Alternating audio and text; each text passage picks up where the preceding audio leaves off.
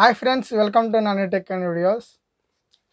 ఈరోజు ఇంగ్లీష్ సబ్జెక్ట్లో భాగంగా ఇడియమ్స్ అండ్ ఫ్రేజెస్ మనకి 1 లేదా 2 మార్కులకి ఎవ్రీ కాంపిటేటివ్ ఎగ్జామ్స్లో వస్తూనే ఉంటున్నాయి. చాలా ఇంపార్టెంట్ కాబట్టి మరి మనకి ఇడియమ్స్ అండ్ ఫ్రేజెస్ తెలిస్తే 30 సెకండ్స్లో క్వశ్చన్ పెట్టేసి మిగిలిన టయాన్ని మ్యాథ్స్కి ఇచ్చుకునే అవకాశం ఉంటుంది. అర్థమెటిక్ మనకి కొన్ని క్వశ్చన్లు టైం ఫ్రేమింగ్ సబ్జెక్ట్ కాబట్టి మనకి జీకే, ఇంగ్లీషు వీటి మీద పట్టు సాధిస్తే తక్కువ టైంలోనే ఎక్కువ స్కోరింగ్ చేసుకునేటువంటి అవకాశం ఉంటుంది. కాబట్టి ఈరోజు ఇంగ్లీష్ సబ్జెక్ట్ నుండి ఇడియమ్స్ అండ్ ఫ్రేజెస్ని తీసుకురావడం జరుగుతుంది. ఇడియమ్స్ అండ్ ఫ్రేజెస్లో మరి టాప్ 100లో ఉన్నటువంటి ఇడియమ్స్ అండ్ ఫ్రేజెస్ని తీసుకురావడం జరుగుతుంది. ఆ తర్వాత టాప్ 200. ఇవి ఎలా మరి మీరు నిర్ణయిస్తారంటే, ప్రీవియస్ ఎగ్జామ్స్లో ఏ ఇడియమ్స్ అయితే ఎక్కువగా ఫ్రీక్వెంట్లీ ఏదైతే ఇచ్చాడో వాటిని టాప్ 100లోకి, మిగిలిన తర్వాత ఇచ్చిన వాటిని టాప్ 200లోకి చేర్చడం జరుగుతుంది. ఇలా మనం అటు ఇటుగా 300-400 ఉంటాయి. మనకి టాప్ 100 చదువుకుంటే మినిమం 1 క్వశ్చన్ వచ్చేటువంటి అవకాశం ఉంది. టాప్ 200 చదువుకుంటే మనకు తిరగలేదన్నట్టు. కాబట్టి మీరు ఏం చేస్తారంటే ఇడియమ్స్ అండ్ ఫ్రేజెస్ని డైలీ ఒకసారి చూసుకోవటం చేయాలి. అలా చేయటం వల్ల మీరు 1 మంత్లోనే డైలీ చూసుకుంటూ ఉంటే 1 మంత్లో అన్నీ నేర్చేసుకుంటారు. దాన్ని ఇక బుక్ తీయగానే మనకి ఈజీగా సబ్జెక్ట్ గుర్తుండిపోయిద్ది. ఓకే ఫ్రెండ్స్, మరి క్లాస్లోకి వెళ్దాము. మరి వెళ్ళబోయే ముందర నాని టెక్ అండ్ వీడియోస్ని లైక్ చేయండి, షేర్ చేయండి, సబ్స్క్రైబ్ చేయండి ఫ్రెండ్స్. మరి మొట్టమొదటి idiom ఏందనగా A man of letters. A man of letters. A man of letters అనగా స్కాలర్. స్కాలర్. ఇంకో మనకు అర్థమయ్యే భాషలో చెప్పుకోవాలంటే ఎక్స్పర్ట్. ఎక్స్పర్ట్ అనొచ్చు. మన తెలుగు భాషలో ప్రావీణ్యుడు అంటాం కదా, అలా ఏ మ్యాన్ ఆఫ్ లెటర్స్ అంటే అతడు ఒక సబ్జెక్టుకు సంబంధించి కానీ ఒక క్రియలో, ఒక పనిలో అతడు చాలా నైపుణ్యం గలవాడని చెప్పవచ్చు. ఒక ఆఫీస్ ఉంది, అందులో ఒక పర్సన్ ఉన్నాడు అనుకోండి, అతనికి computer skill బాగుందనుకోండి, he's man of letters in computer subject. లేదా ఒక వ్యక్తి ఇంట్లో పనులను చాలా స్పీడ్గా చేస్తాడు, వేరే వారితో పోలిస్తే చాలా స్పీడ్గా అతని యొక్క ప్రావీణ్యత అందులో కనపడతా ఉండిద్ది. కొంతమంది మాట్లాడటం ద్వారా ఆకర్షించుకుంటారు. అలా ఎందులో అయితే ప్రావీణ్యం గలవాడో దాన్ని పోల్చి అతన్ని పోల్చి ఏ man of letter in the subject అని పోల్చడం జరుగుతుంది. ఒక వ్యక్తి ఉన్నాడు అనుకోండి, అతను is the man of letter in something, is the man of letter in learning, is the man of letter in computer science. ఈ విధంగా చెప్పొచ్చు. ఓకేనా? ఒక వ్యక్తి ఎక్స్పర్ట్ లేదా ప్రావీణ్యం గలవాడని మీకు ఎగ్జామ్స్లో అనిపించినప్పుడు బిట్ ఫ్రేమింగ్ ఎలా ఉండిద్దో నేను ఫస్ట్ మీకు చెప్తాను. మరి ఏ మ్యాన్ ఆఫ్ లెటర్ అని ఇచ్చి స్కాలర్, ఎక్స్పర్ట్, అన్ఎక్స్పెక్టెడ్ ఇలా ఇస్తాడు. ఇందులో మీరు స్కాలర్, ఎక్స్పర్ట్, ఇంకా సినానిమ్స్ ఉంటాయి కదా, ఆ సినానిమ్స్ మీరు చూసుకొని ఇచ్చినటువంటి ఆప్షన్స్ బట్టి మీరు టిక్ చేయాల్సి ఉంటుంది.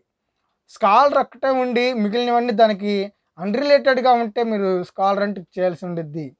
ఓకేనా? మనకి బిట్ ఆన్సర్ చేయటం అనేది చాలా ఇంపార్టెంట్. మనం ఎంత చదువుకున్నాం అన్నది కాదు, మరి అందులో వచ్చినటువంటి బిట్ ఫ్రేమింగ్ని మనం ఎలా ట్యాకిల్ చేసి ఆన్సర్ టిక్ చేస్తున్నాం అన్నదే ప్రతి ఒక్క విద్యార్థులు తెలుసుకోవాల్సినటువంటి ముఖ్య లక్షణం. మరి ఈరోజు రెండవ ఇడియం ఏంటంటే leave no stone unturned. Leave no stone unturned అనగా టు అచీవ్ ఏదైనా సాధించడానికి, to try every possible way. ఏదైనా ఒక దాన్ని సాధించాలంటే అన్ని విధాలుగా కష్టపడితేనే అతనికి పూర్తిగా విజయం లభిస్తుంది. ఒక రాజు గనక యుద్ధానికి వ్యూహం లేకుండా వెళ్తే ఎలా నశించి ఓడిపోతాడో, ఒక రాజు తన యొక్క వ్యూహాన్ని ముందలగానే సిద్ధపరచుకొని సైనిక బలాలను కూర్చుకొని మరి అలా వెళ్తే గనక అతనికి విజయం వస్తుంది. మరి ఇందులో ఎగ్జాంపుల్ తీసుకుంటే ఒక ఎగ్జాంపుల్ చెప్తాను. The student left no stone unturned. ఒక విద్యార్థి నో స్టోన్ అన్టర్న్డ్ చేశాడు, అనగా అన్ని విధాలుగా ప్రయత్నించాడు. అన్ని విధాలుగా ప్రయత్నించాడు దేనికంటే to achieve 90% marks in the final exam. మరి అతని యొక్క ఫైనల్ ఎగ్జామ్స్లో 90% మార్క్స్ రావాలని అతడు రాత్రింబవళ్ళు కష్టపడ్డాడని ఈ ఇడియం ద్వారా చెప్పవచ్చు. ఎందుకంటే to leave no stone unturned అనగా అన్ని విధాలుగా ప్రయత్నించుట, అన్ని విధాలుగా ప్రయత్నించుట. దేనినైనా సాధించాలంటే పట్టుదలను కలిగి ఉన్నాడని చెప్పడాన్ని లీవ్ నో స్టోన్ అన్టర్న్డ్, అన్ని విధాలుగా ప్రయత్నించి కష్టపడ్డాడు అని చెప్పవచ్చు. ఎగ్జామ్స్లోకి వచ్చేసరికి ఒక సైనికుడు మరి మన దేశానికి విజయం తేవాలంటే అతడు అన్ని విధాలుగా కష్టపడాలి. ఎండలో ఉండటం నేర్చుకోవాలి, చలిలో ఉండటం నేర్చుకోవాలి, ఆకలిని తట్టుకోవాలి, శత్రువులు పేల్చేటువంటి మరి బుల్లెట్ని తప్పించుకోవాలి. ఇలా అన్ని విధాలుగా ప్రయత్నిస్తేనే మరి విజయం సాధిస్తారు. దీనికి ప్రతి ఒక్క విద్యార్థి నేర్చుకోవాలి. లీవ్ నో స్టోన్ అన్టర్న్డ్ అనగా మరి అన్ని విధాలుగా ప్రయత్నించుట. దీనికి హిస్టరీ చెప్తాను. మరి అసలు ఈ ఇడియం ఎలా స్టార్ట్ అయిందంటే పూర్వపు రోజుల్లో మరి గ్రీకు రాజులని పూడ్చినప్పుడు ఆ సమాధుల మీద పెద్ద రాయి బండలు ఉంచేవాళ్ళు. మరి వీళ్ళు పూడ్చిపెట్టేటప్పుడు వారి యొక్క బంగారాన్ని మరి ఒక ధనాన్ని అందులో వారితో పాటు దాచిపెట్టేవాళ్ళు. విలువైనటువంటి మరి బంగారాన్ని అందులో దాచిపెట్టడం వల్ల చాలామంది మనుషులు మరి దేవులాడుతూ ఉంటారు. ఏ బండ కింద ఉన్నాడు, ఏ బండ కింద ఉన్నాడు, మరి ఈ బండ కింద దొరికిద్దా అని అక్కడ సమాధుల మీద ఉన్నటువంటి ప్రతి ఒక్క బండని తొలిచి చూసేవాళ్ళు. క్రిస్టియన్స్ మరి బండల్ని పెడతారు. మరి యేసు ప్రభువుని కూడా ఒక బండను పెట్టి ఉంచినట్లుగా బైబిల్లో రాసి ఉంది. అలాగే గ్రీకులు కూడా ఇక ధనాన్ని దాచిపెట్టినప్పుడు ఆ ధనం కోసం ఆ రాళ్ళను వెలికి తీస్తూ ఉండేవాళ్ళు, వాటి కోసం వెతికేవాళ్ళు. అలా ఏ ఒక్క రాయిని కూడా వదలకుండా వాళ్ళు ట్రై చేసేవాళ్ళు ఆ బంగారం కోసం. అక్కడి నుండి యొక్క ఇడియం అనేది పుట్టుకొచ్చింది. వాళ్ళు ఏ బండిని వదలలేదు కాబట్టి ఆ బంగారాన్ని సంపాదించటానికి మరి ఈ రోజుల్లో కూడా లీవ్ నో స్టోన్ అన్టర్న్డ్ అని పలకటం జరుగుతుంది. మరి మూడవదిగా feather in one's cap. Feather in one's cap అనగా ఏ న్యూ అచీవ్మెంట్ అని చెప్పవచ్చు, లేదా న్యూ ఎడిషన్, ఒక న్యూ ఎడిషన్ అని చెప్పవచ్చు. అనగా ఒక వ్యక్తి ఉన్నాడు, అతను 10th క్లాస్ పాస్ అయ్యాడు, ఇంటర్ పాస్ అయ్యాడు. మరి అదే వ్యక్తి బీటెక్ కూడా చేస్తే, లేదా ఒక డిగ్రీని లేదా ఒక పిహెచ్డీని చేస్తే ఆ పిహెచ్డీ అనేది అతనికి 10th కన్నా ఇంటర్ కన్నా అది ఒక ఫెదర్ ఇన్ వన్స్ క్యాప్. ఒక స్టూడెంట్ జీవితంలో హయ్యర్ ఎడ్యుకేషన్ అనేది ఫెదర్ ఇన్ వన్స్ క్యాప్. మరి ఎవరైనా సరే ఒక కంపెనీ ఉందనుకోండి, అందులో లో లెవెల్ ఉద్యోగి కన్నా ఆ యొక్క company CEO feather in a company, ఈ విధంగా చెప్పవచ్చు. మరి ఒక ఎగ్జాంపుల్ చెప్తాను, మీకు అర్థమైద్ది. It's a real feather in one's cap to be playing for the country. ఒక దేశం కోసం పోరాడడం అనేది అతని జీవితంలో అతనికి లభించినటువంటి ఒక ఫెదర్ ఇన్ వన్స్ క్యాప్ లాంటిది. అనగా అతనికి ఒక బోల్డ్, అతనికి ఒక హానర్, అతనికి లభించినటువంటి గౌరవం అని చెప్పవచ్చు. ఫెదర్ ఇన్ వన్స్ క్యాప్ని తెలుగులో ఏ విధంగా చెప్పవచ్చు అంటే ఒక వ్యక్తి తాను చేసినటువంటి కృషికి తగ్గినటువంటి గౌరవము లేదా ప్రతీక అని చెప్పవచ్చు. ప్రతీక లేదా అతనికి లభించినటువంటి గౌరవము. మరి ఈ ఇడియం అనేటువంటిది ఎలా పుట్టుకొచ్చింది, దాని బ్యాక్గ్రౌండ్ ఏంటంటే ఇటువరకు రోజుల్లో ఒక సైనికుడు యుద్ధానికి వెళ్ళి గెలిచినప్పుడు అతనికి, ఇప్పుడు ఈ రోజుల్లో అయితే మనకి మెడల్స్ ఇస్తూ ఉంటారు, పాత రోజుల్లో మరి అతని డ్రెస్కి ఫీదర్ పెట్టేవాళ్ళు, వారి యొక్క క్యాప్లకి ఫీదర్స్ పెట్టేవాళ్ళు. అలా ఎన్ని ఫీదర్స్ ఉంటే అతని క్యాప్కి అంత గొప్పవాడని దాని యొక్క అర్థం. మరి ఒక ఫీదర్ ఉంటే అతడు ఒక విజయాన్ని సాధించాడని. అలా అతని యొక్క క్యాప్ చుట్టూ ఎక్కువగా ఫీదర్లు ఉన్నట్లయితే అతడు చాలా గొప్పవాడు, బ్రేవ్, లేదా చాలా విజయాలు సంపాదించాడని ఆ రోజుల్లో భావించేవాళ్ళు. మరి అలాగే ఈ రోజున ఫెదర్ ఇన్ వన్స్ క్యాప్ని ఒక వ్యక్తి తాను చేసినటువంటి గోల్స్ని, అతడు చేసినటువంటి కృషికి హానర్గా భావిస్తూ ఉంటారు. మరి 4వ ఇడియం అయినటువంటి by leaps and bounds. By leaps and bounds అనగా rapidly are quickly. Rapidly are quickly. By leaps and bounds అనగా మరి చాలా త్వరగా, అతి త్వరగా, క్షణకాలంలోనే, మరి ఇన్ని విధాలుగా మనం చెప్పుకోవచ్చు. ఇప్పుడు సపోజు ఒక ఉదాహరణ చెప్తాను. టీ ధరలు అనేటువంటివి ఆకాశాన్ని అంటుతున్నాయి. బై లీప్స్ అండ్ బౌండ్స్ అని పలకవచ్చు. ఆకాశాన్ని అంటతం. మరి టీ ధరలు అనేవి ఆకాశాన్ని అంటుతున్నాయా అంటే ఆకాశాన్ని అంటలేదు. వాటి యొక్క ధరలు అనేటువంటివి రెట్టింపు అవుతా ఉన్నాయి. చాలా త్వరగా ఈ రోజున 10 రూపాయలు ఉంటే రేపటి రోజున 30 రూపాయలు అయితే దాన్ని ఆ యొక్క టీ ధర అనేటువంటిది బై లీప్స్ అండ్ బౌండ్స్ లాగా ఉందని చెప్పవచ్చు. Today tea prices are by leaps and bounds అని చెప్పవచ్చు. ర్యాపిడ్లీ ఇంక్రీజ్ అవుతానే ఉన్నాయి. మరి టీని కాకుండా పెట్రోల్ చెప్పుకుంటే మనందరికీ చాలా మరి నిజాసత్యంగా ఉండిద్ది. ఈ కోవిడ్ కారణంగా పెట్రోల్ రేట్లు అనేవి 75 నుంచి ఈరోజు 105 రూపాయలు అయింది. మరి petrol prices are raising leaps and bounds అని చెప్పొచ్చు. ఓకేనా ఫ్రెండ్స్? లీప్స్ అండ్ బౌండ్స్ అనగా మరి ర్యాపిడ్లీ ఇంక్రీజ్ అవటం. ర్యాపిడ్లీ ఇంక్రీజ్ అవటం. మరి 5వది capital punishment. 5వది capital punishment. Capital punishment అనగా డెత్ సెంటెన్స్ లేదా డెత్ పెనాల్టీ. క్యాపిటల్ పనిష్మెంట్ అనగా మరణశిక్ష లేదా ఇంకా మరణశిక్ష అనేది దీనికి ఎగ్జాక్ట్ వర్డ్. అతడు చేసినటువంటి శిక్షకి విధించేటువంటి శిక్ష, అతడు చేసినటువంటి తప్పుకి విధించేటువంటి శిక్షనే capital punishment, death sentence, death penalty, మరణశిక్ష, ఇన్ని విధాలుగా చెప్పుకోవచ్చు. మరి ఎగ్జాంపుల్ ఒకటి చెప్పుకుందాం. The person was given capital punishment for cold blooded murder. The person was given capital punishment for cold blooded murder అనగా ఒక వ్యక్తిని అతి దారుణంగా చంపటం వలన అతనికి ఉరిశిక్ష పడింది.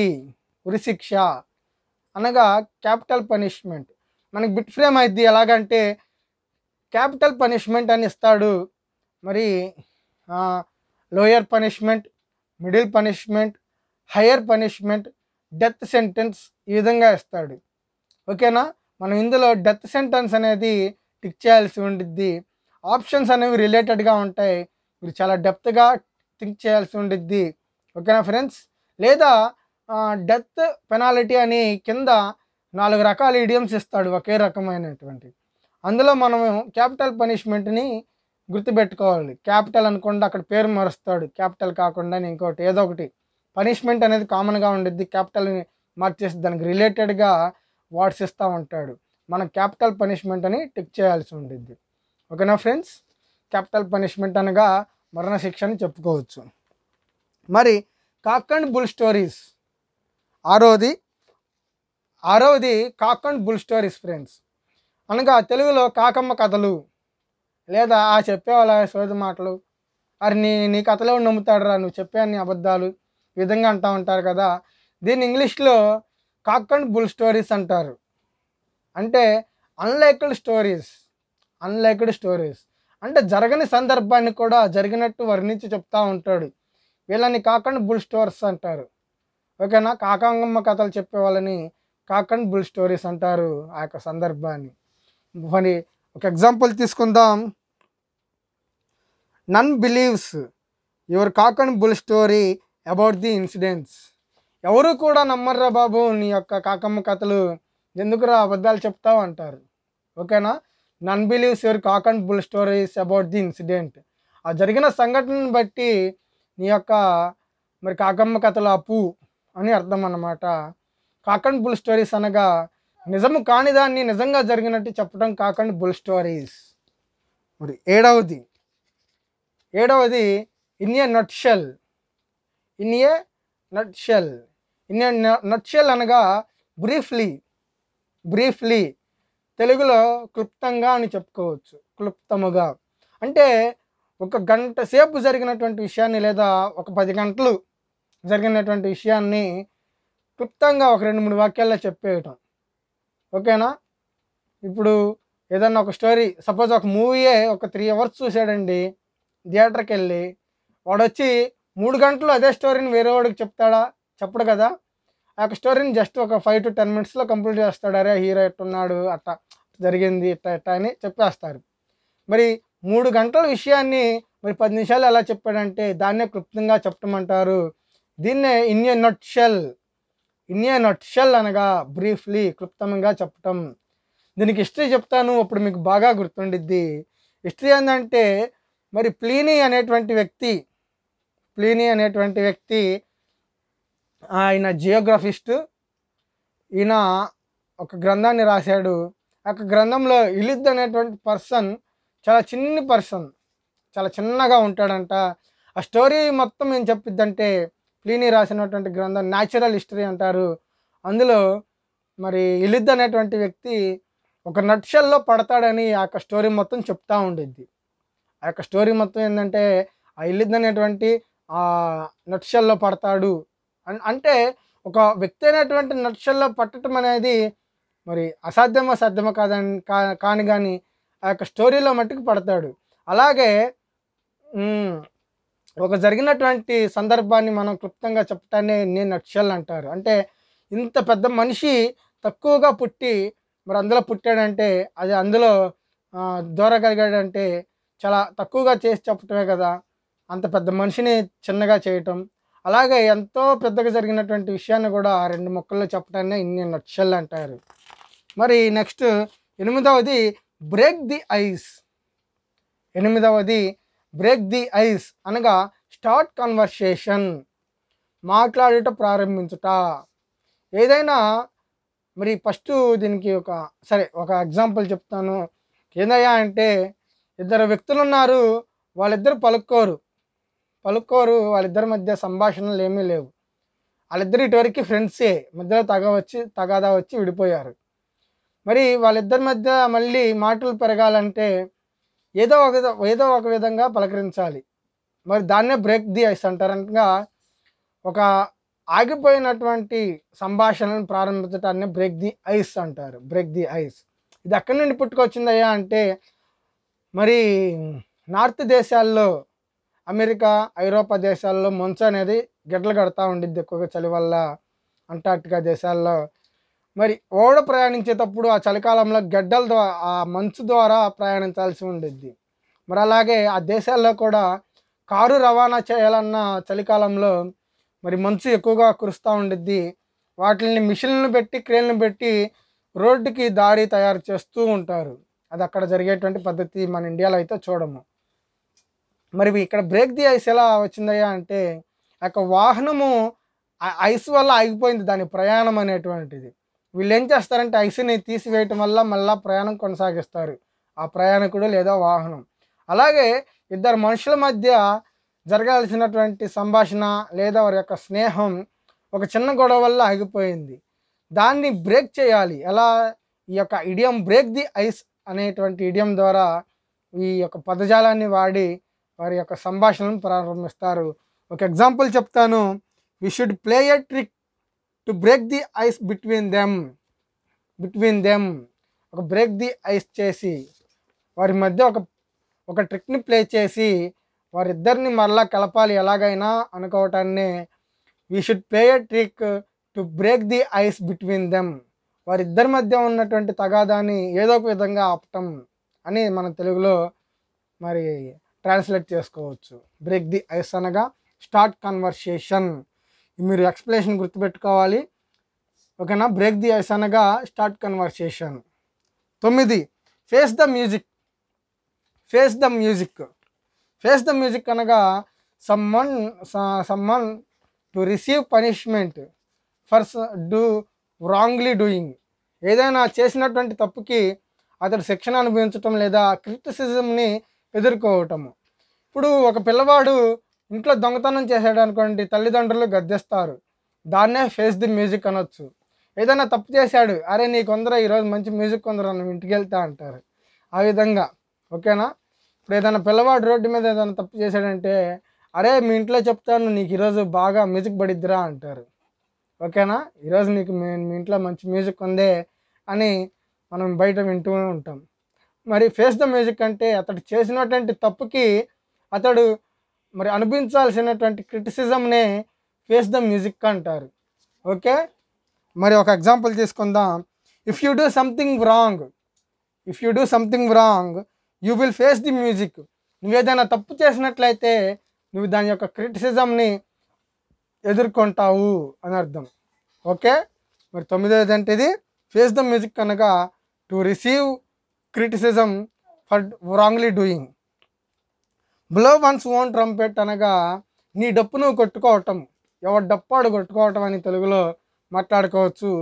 మరి దీని యొక్క అర్థమైందా అంటే to talk boastfully about once achievement. ఒకటి చేసినటువంటి విజయాన్ని వేరేవాడు సోది చెప్పినట్టుగా చెప్పటం.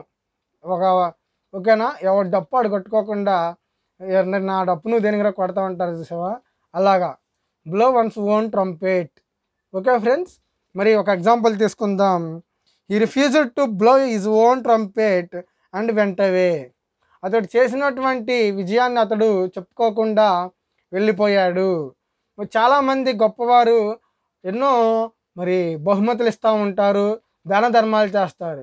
వాళ్ళు అరే మేము ఇట్ట చేసాము ఇన్ని దాన ధర్మాలు చేసాం మీరు చేశారా అని గొప్పలు చెప్పుకోరు, వాళ్ళు దానికి నిరాకరిస్తారు. దీన్నే he refused to blow his own trumpet. అతడి గొప్పలు వాడు చెప్పుకోకుండా మరి వెనుదిరిగి వెళ్ళిపోయాడు.